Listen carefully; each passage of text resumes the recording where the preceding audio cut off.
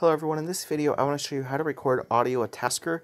Now you might be thinking Tasker already has audio recording functionality, but the built-in functionality of Tasker can only record AMR wideband, which is most of the time narrowband because wideband does not work a lot of the time, and the sound quality even on wideband is so bad that you would really don't want to listen to it. So if you're doing anything where you need high quality sound, the built-in Tasker really isn't a good option.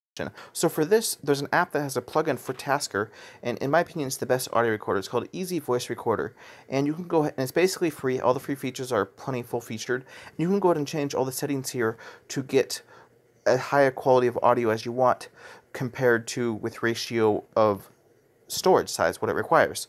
So for this, we can go ahead and go to Tasker and go ahead and create a new task, and I'll show you it has a plugin here. And I won't be able to actually test this because I'm using my mic to record this video, but I'll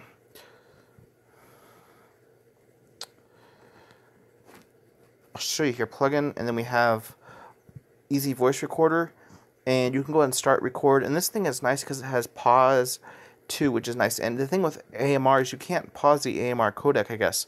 So it's another reason why it's better to use a plugin, or like basically what this is basically a module, into Tasker.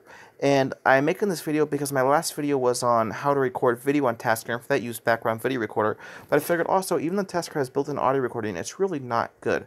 So I'll go ahead and show you the app real quick. So I'm going to end this video now, and I'll leave a link in the description. Thanks for watching.